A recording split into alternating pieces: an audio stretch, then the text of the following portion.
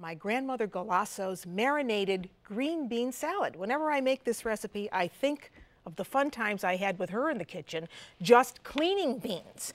And to do that, you just want to take the little tip off each end. You can do that with a knife, or I just do it with my fingers.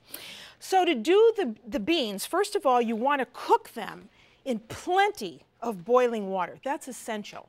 And you never want to put a cover on the beans. And my beans are cooked, and so now we need to take them out. So I'm going to take them right out of the water into just a dish, because we're going to make a marinade for these. And the trick to having these taste really good is to make sure that you do this while the beans are still warm.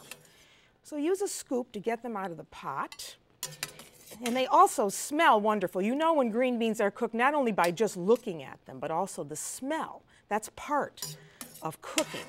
And my husband and I had so much fun putting in all of those beans, and of course all of that lattice work that they had to climb up onto in order for them to grow properly. So you want about 1 pound of green beans for this recipe. So there they are, and look at how beautiful they stayed. So now we can make the marinade, and for that it's very simple. Italian cooking is all about using great, simple ingredients and not being too complicated. So a little bit of extra virgin olive oil in a dish. And then to that, I like to add a couple tablespoons of red wine vinegar, or you could use lemon juice if you wanted to. I always give this a little pinch of sugar because Nonna Galasso, that was my mother's mother, always added a pinch of sugar to things that she cooked. That's a little trick that I use today too. And some salt, some fine sea salt, and a little bit of coarse black pepper. And then of course she added garlic. Now here's my new nifty trick for getting minced garlic instead of fooling with the papers. You see how garlic has a very thin paper over it. I just take a zester and grate it, just like that. You see the paper stays right on top, but I get a lot of nice garlic underneath. I just tap, and in it goes right into the dish. So this is wonderful. I'm really proud that I found out about this all by myself. So I just tap it in, that's plenty, and you see the paper is still there and stays behind.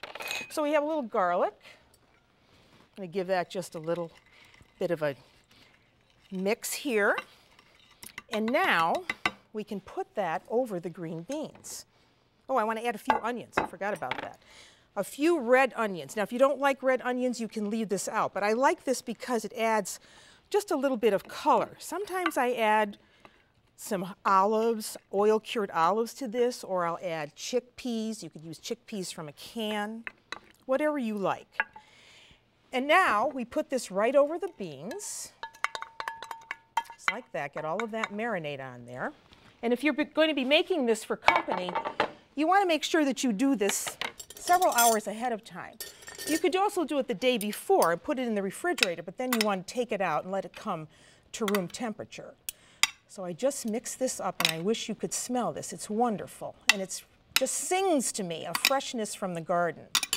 Then when you have it like that, I like to take some mint and just add that, because that really reminds me of Nonna Galasso, who loved to put mint with green beans. And I'll tell you, when I was a kid and we had green beans from the garden, my grandmother went out and she took not a bushel out with her to collect them, but her apron. She would just, that's my image of her, of getting green beans out of the garden.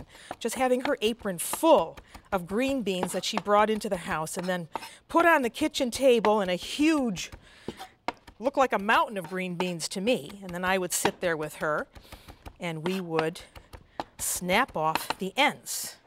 So Nonna, this is for you. So in goes the mint, and I would put the mint in just before you're ready to serve it, so that the mint does not turn color. Sometimes it gets dark because of the acid of the wine vinegar. So that's all there is to making Nonna's green bean salad.